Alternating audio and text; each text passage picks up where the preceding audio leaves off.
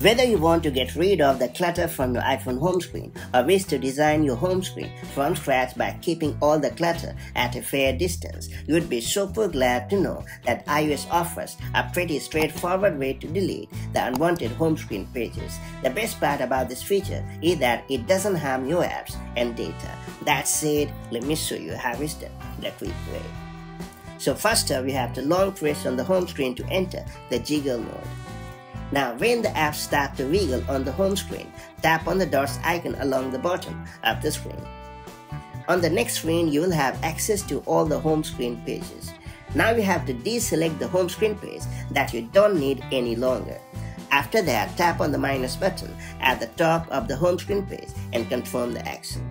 You can repeat these same quick steps to get rid of all the useless home screen pages. In the end, make sure to tap on the done button at the top right corner of the screen to confirm the action, and you are all set. So that's how you can easily delete the useless home screen pages on your iPhone or iPad. If you found this video helpful, do like and share it, and I'll see you in the next video with more such handy iPhone tips and tricks. Till then, stay safe and have a good time. Bye-bye.